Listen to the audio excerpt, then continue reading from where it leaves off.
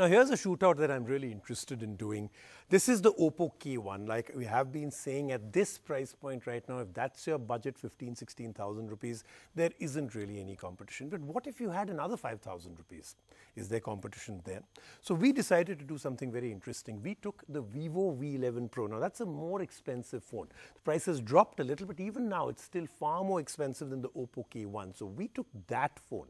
This is an unusual shootout because usually we'd either go with a very similar price point or something which is just around the corner, but this has a discernible difference. So it's the Oppo K1 versus the much more expensive Vivo V11 Pro.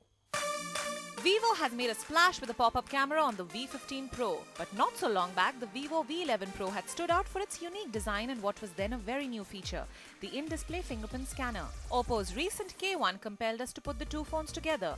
With similar features like the in-display fingerprint scanner and a similar design language, how do they fare when pitted against each other? Let's find out. Well, in terms of design, the phones seem to be two peas in a pod. The Vivo V11 Pro, although launched quite a few months back before the Oppo K1, has a gradient design on an all-glass back along with a water drop notch in the front. The Oppo K1 follows the same trend with a gradient design, but the finish does not feel as premium as the Vivo V11 Pro. The screen size on the two phones is very similar, but the Oppo K1 comes with an AMOLED screen, while the Vivo V11 Pro calls the display a Halo Full View display. That can probably be attributed to the water drop notch on the front. The display on the Oppo K1 is remarkable and the colors are quite sharp.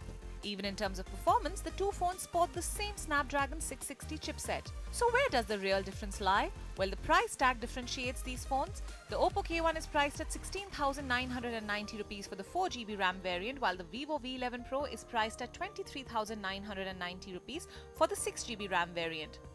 But does the 7,000 rupee difference tip the scales towards the Oppo K1? Let's see what else these phones pack in.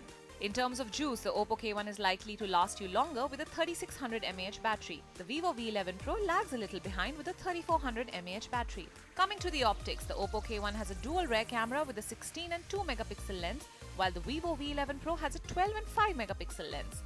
Images shot on the new Oppo K1 were refreshingly better. The colors were not overly saturated and the depth was also pretty good. The front camera on the two phones is exactly the same, a 25 megapixel lens. When the Vivo V11 Pro was launched, this was one of the highlights of the phone, but is now clearly seen on slightly cheaper phones as well. The in-display fingerprint scanner on the two phones works well and is pretty fast. The UI is slightly different on the two phones owing to the different skins they have. The Oppo K1 comes with ColorOS 5.2 while the Vivo V11 Pro comes with the FunTouch OS skin. ColorOS brings some new features, but the FunTouch OS is more clutter-free. The Cell Guru verdict. The Vivo V11 Pro was the most innovative phone when it had launched with an in-display fingerprint scanner. And it was one of the most economical phones to bring this feature. But this crown jewel has been taken by the Oppo K1, and both in terms of price and performance, the Oppo K1 excels. With a good battery life and optics, it emerges as the winner in this shootout.